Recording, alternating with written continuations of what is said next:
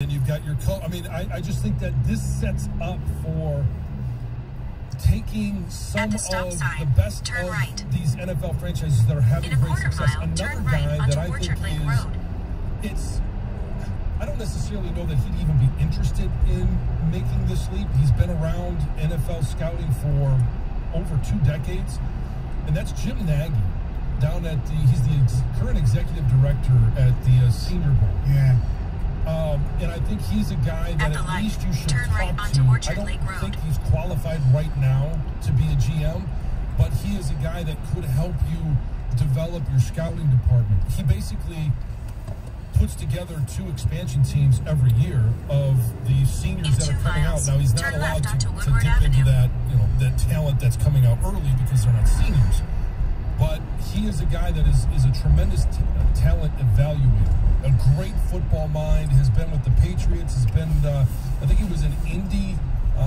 There was one other team that he was with, I can't remember right now, but a guy that has, Green Bay, I believe he was there, that has experience in building Super Bowl winning teams. Not that he was the guy that built them, but he was around to learn and to evaluate and to be part of it. Let me give you another name that I haven't heard mentioned. Now, his last name has been mentioned. However, he's not related, even though he works for the same organization. Vince Newsom. Vince Newsom, no relation to Ozzie, as far as I can find, is the director of pro personnel for the Baltimore Ravens. He's been there since 2009. He's a former player for the Rams and the Browns. So that's another name to think of. As far as real quick, an outside-the-box head coaching. If you believe what you read, they want somebody with experience. And he didn't do a great job in his first go-around, but he's back being a coordinator, and people just love him. His players play hard for him, and that's Leslie Frazier. Yeah. Leslie Frazier did not have a great tenure with the Minnesota Vikings. He one good year and one horrible year, and I think his first year was more of an interim deal. But that's a name just to think about, because they want somebody with experience. Yes. All right, coming up next, former Lion, but more importantly, the analyst for CBS Sports and the SEC, Gary Danielson, will get his take on SEC championship game this weekend and whether Ohio State deserves to be in the playoff. 97.1 WXYT FM and WXYT HD1 Detroit. The radio.com sports station. Sports headlines all day, every day. From the Sold by Mike Z Sports Desk. This is 97.1 The Ticket.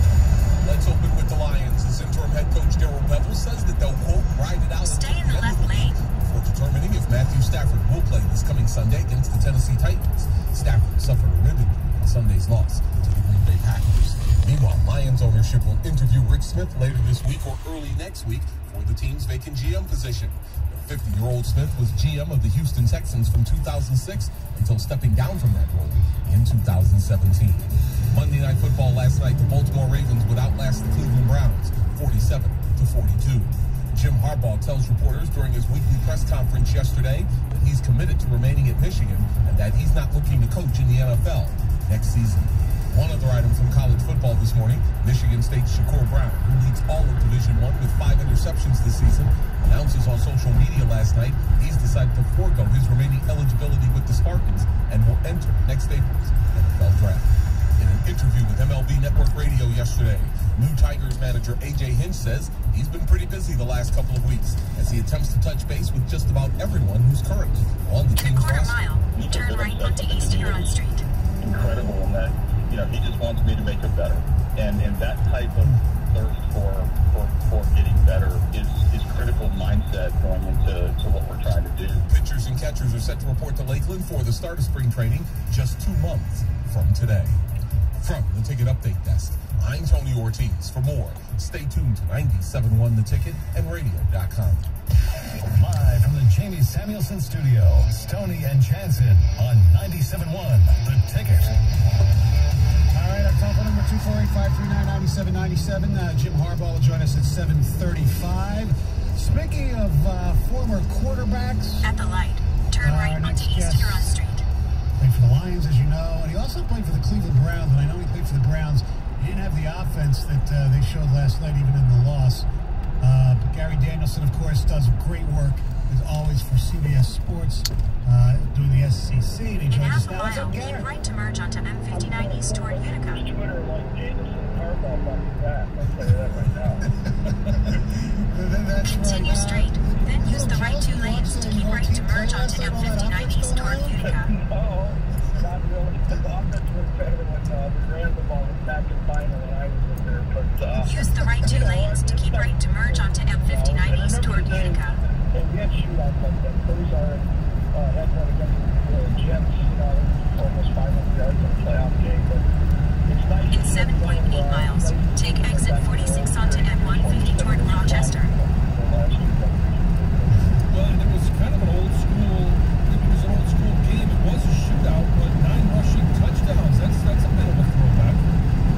You know, I covered the Jets, and I was at the game throughout the series, running back, and trying to one of the great players, in the SEC. To see them out there playing like that, it's fun to watch.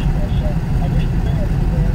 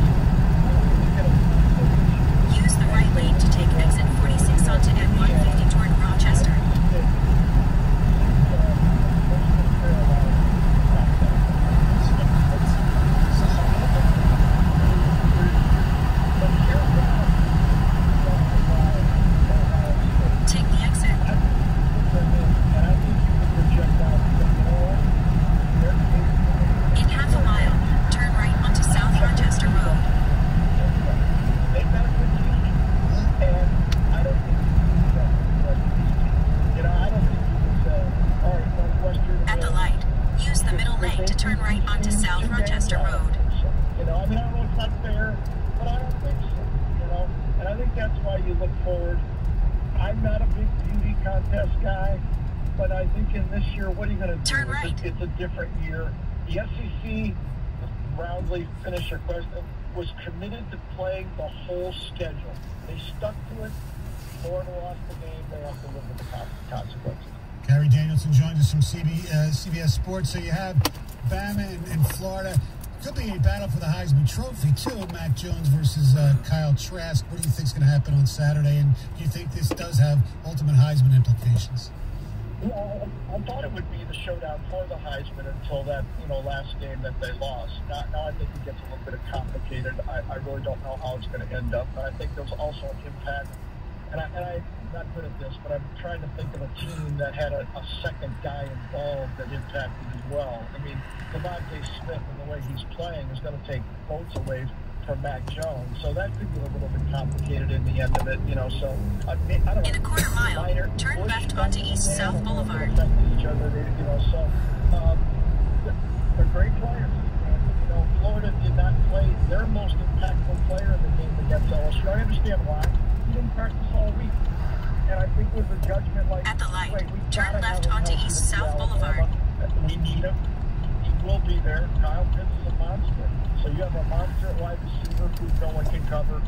I'm going to tell you, no one could cover DeVonta Smith. In 1 mile, turn right onto John R. Road. Kyle Pitts, a 6'6" mismatch. And when you have a mismatch at tight end, it distorts defenses all over.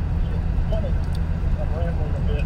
Last year, LSU was Clyde Edwards-Helaire, and he was such a mismatch in the backfield that it really distorted every team they played defense. And this time, Florida's tight end distorts defense because it's really tough to move your defense around and double team a tight end the way it is to double team, let's say, a wide receiver. So, yes, Florida can score. They have a shot.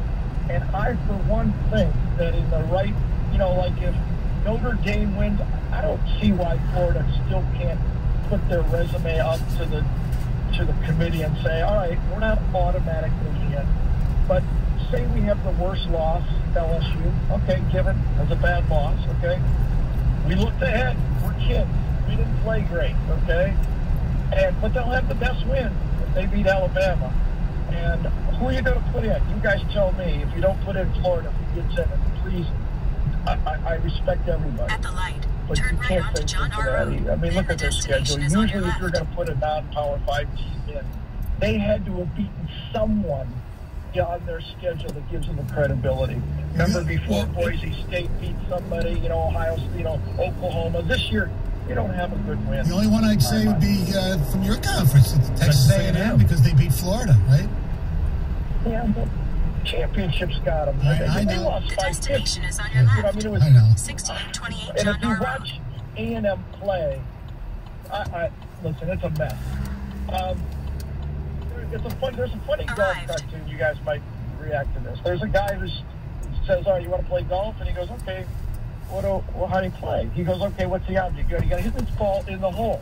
And he goes, "Well, how do you win?" He goes, "Well, you take the fewest strokes, but that's how you win." And he goes, "Well, why play?" And that's kind of the thing. You're like, Ohio State, as you started off with this question, should Notre Dame and Clemson even play?